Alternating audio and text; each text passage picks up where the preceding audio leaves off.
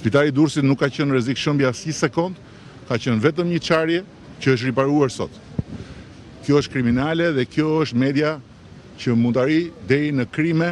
Kjo deklaratë dhe një sër sulmesh të kryeministrit Edi Rama ndaj medias në ditët pas tërmetit të 26 nëntorit cilësohen si të padrejta nga gazetarët. Në një intervistë për Radio Televizionin ORA, gazetari Gjergj Erebara shprehet se për shkak të pazotësisë për të menaxhuar situatën post tërmet, kryeministri po përpiqet të gjejë një armik imagjinar. Sa i përket synimit të Edi Ramës për të krijuar miqësi mes qytetarëve dhe gazetarëve, ajo që kanë vënë re dje në Durrës ishte pikërisht e kundërta.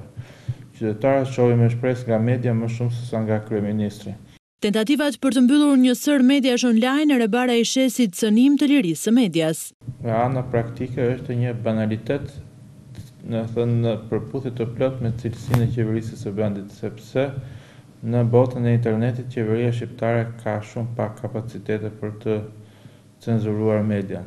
Ndërsa për shoqërimin e gazetarëve thotë se policia e shtetit duhet të ndiqet penalisht. Kushtet e një vendi normal demokratik do duhet të hetohen nga prokuroria pikërisht si kjo, si abuzim me detyrën. Dhe ajo që do të mbetet në fund të këtij 30 ditë që gjendjet e jashtëzakonshme është turpi për policinë e shtetit, e cila po pushon se qenë polici i shtetit dhe po bëhet polici private e kryeministrit. Vazhdimisht kreu i qeverisë ka sulmuar mediat në situata të pazakonta, për të cilat Erebara shprehet se shërbejnë për ta mbajtur vendin larg standardeve të kërkuara të Bashkimit Evropian.